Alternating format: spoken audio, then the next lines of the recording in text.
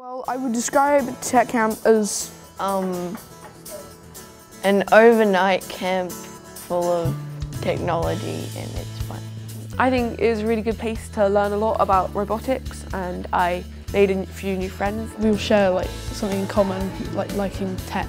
They let us think about it and help us do it ourselves. everyone is together, it's a team effort. Tech Camp started in 2008 when I was keen to provide an opportunity for children who liked building things, creating things with technology, to become the inventors of tomorrow. We specialise in doing camps and courses where the children build practical projects, building robots, building rockets, projects that they can take home so that the learning experiences continue. We've got some very exciting courses at Tech Camp this summer, building robotic arms, some precision robots for the juniors that involve robots that are able to draw pictures. We're building quadcopters with some of the senior ones, and we've got our ever-present favourite computer game design.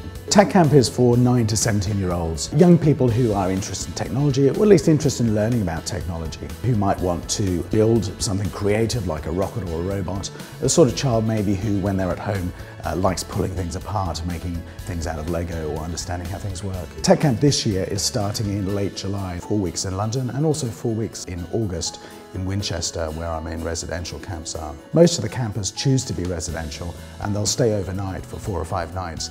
And we have all sorts of exciting other activities like playing games of laser tag, also reverse engineering, pulling apart old electronics to see how they work. One of the great things is the food. They always have multiple options, a couple of hot meals, they've got a vegetarian option and a salad bar as well. All the campers have their own rooms and also their own ensuite bathroom.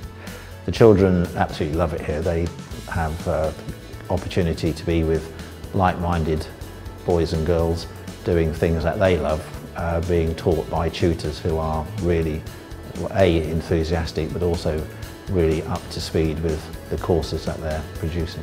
I think what the kids really take away from this is being able to think about how to program something, but also get infused by the project, because you're actually seeing like their own thing that they've built move around. You don't just do what they do for you, you do it yourself.